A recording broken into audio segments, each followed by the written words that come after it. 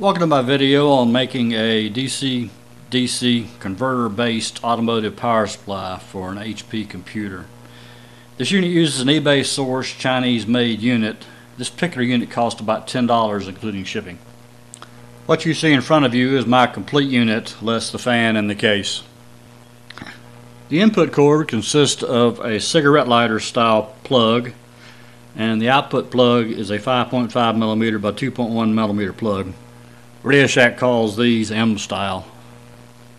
The output cord is the standard HP power cord.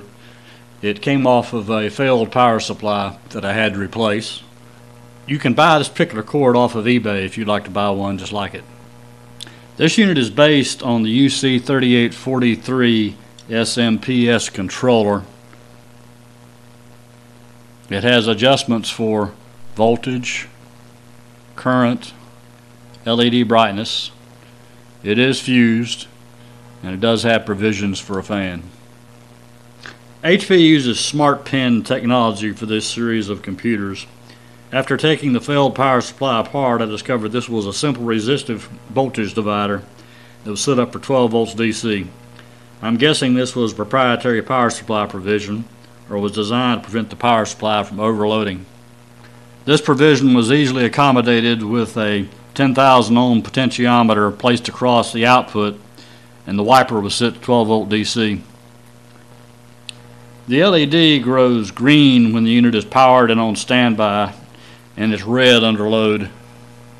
Here's the complete unit. This case is my old HP power supply case.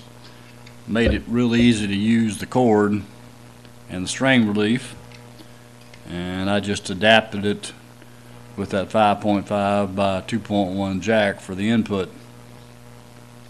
The fan is an 1.5" unit from a 386 or 486 CPU cooler.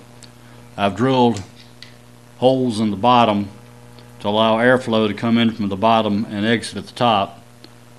Also, there are two slots above the heatsink that allow air to enter in there and keep the heat sinks cool. The bolts on top of the fan are there so that even if the unit winds up upside down, it can still breathe. Now, before you start sending me comments that Power Plus sells one just like this for $16 off of eBay, I knew that before I designed it. Several reasons I didn't decide to buy theirs. Number one, mine can probably handle more power. Number two, with the fan and the cooling, it's probably going to run cooler. That means it's going to last longer. Number three, if my HP dies, I just change out the power cord and put the new cord on there for my new computer and still use the rest of this.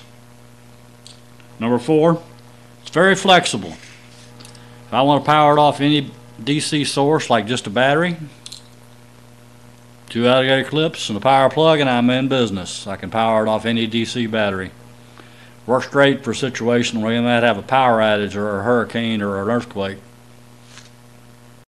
Now for a couple things I don't know about this unit. As I said, it has adjustments for voltage and current. There's no data sheet provided, and nothing I can find on the internet tells me anything, so I'm assuming that the current regulator is a limit regulator. For my purposes, I've just cranked it up wide open because I don't want it limited in the power that it puts to the PC when it's in the car and I'm have the PC data logging. The second thing I don't know about this unit is the fan connection.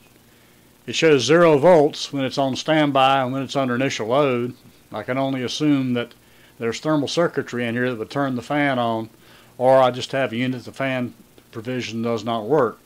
In any event, it depends on whether or not the fan is connected to the input side or the output side. In my case, I just decided to go ahead and wire my fan to the input side, where the output side will be over 18. 18 volt fans are a little hard to come by. If anybody out there has the additional knowledge about this unit or a schematic or knows exactly how those provisions work, I'd love to hear from you. Just leave me a message in my comment files. I've already tried this in the car. It works great. Runs very cool with that fan, so I don't have to worry about it overheating or possibly burning the upholstery.